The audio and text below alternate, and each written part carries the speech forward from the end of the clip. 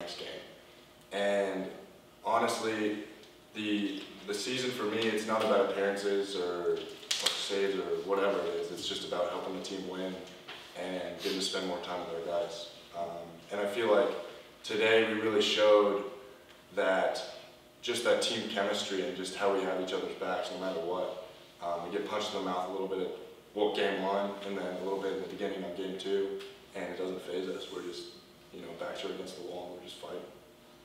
Preston, again, it was 4-1 in that first game when you left the mound. A whole lot of offense after that, a lot of them by your senior teammates.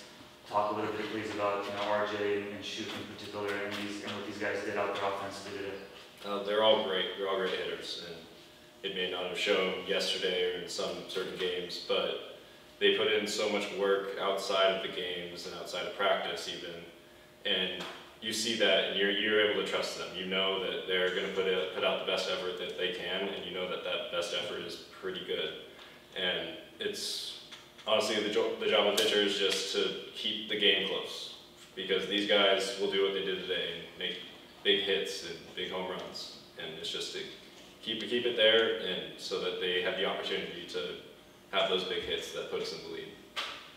Coach, he's not up here, but big again. Blake Baumgartner didn't get a lot of big awards, a lot of heavy hitters in front of him in the league. How big was that two-run double after they closed at 6-3? Yeah. I mean, it was huge. In this ballpark. It was a huge moment because they had gotten it back to 6-3. There's 2 outs, 2 strikes, on him, and that was a huge hit. It was a huge play for us, and Blake has been a guy that's been delivering for us. He's been one of those guys that's been pretty consistent all year long, and there's a lot of guys in our lineup that I would have trusted in that moment, but Blake's definitely one of those guys that I think all of us knew.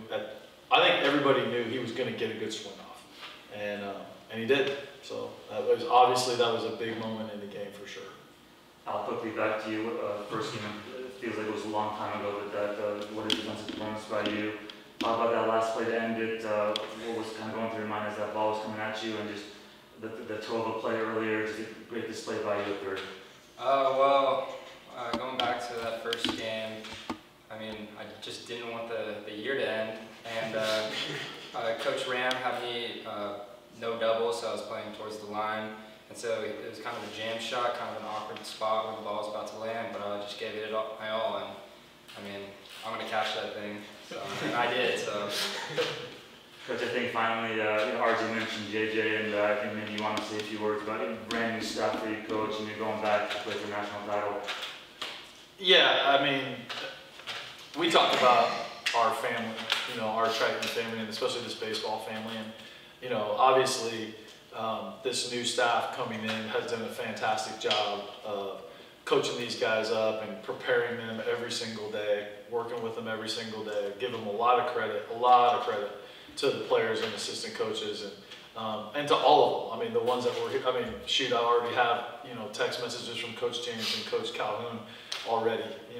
They're super pumped for this group, and Coach Al has already texted me, and it's just one of those things where this is a group that, we love each other. Even when we hate each other, we love each other.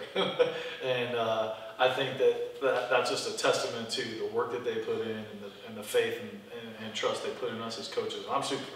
I can't be more thankful and grateful for the guys that we have and how hard they let me coach them.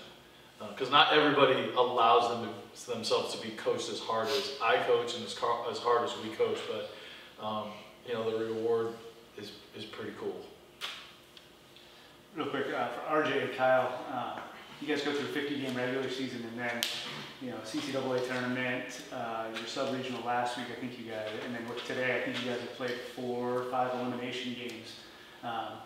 How much different are elimination games from your 50 regular season games, and I guess how does that shape who you guys are as a team, kind of coming back the way you guys came back last week and then doing it again this week? Yeah, there's always a lot of pressure in those games, but we seem to come together and settle in, and we just we just treat it as, you know what, it's this game, who cares about the last ones? We're focusing on now, and that's about it. Yeah, I like to think of it as it's when you're in the elimination games, it's just an opportunity to keep playing baseball. You know, so I don't really feel any pressure because if you leave it all out on the field and you lose, then it wasn't meant to be. But you just play your heart out, leave it all on the field, and then good things tend to happen. Coach, or any of the players can answer this, but you know, is there like Doa said, he won here 3 years in a row. Is there anything about this ballpark that makes it that way, or? No, it's not. It's not that. I mean, I'm sure that APU probably feels that way to some degree, but it's not that. I mean, they put on a great tournament. They do a great job of hosting us. I think it's just good baseball players, right? It's just a good team. It's a lot of guys that work really hard and put a lot of work and effort into these moments, and so it doesn't really matter where it is. It just happens to be. It just happened to be here the last 3 years, but yeah. Great. Thank you guys. Congratulations. Thanks.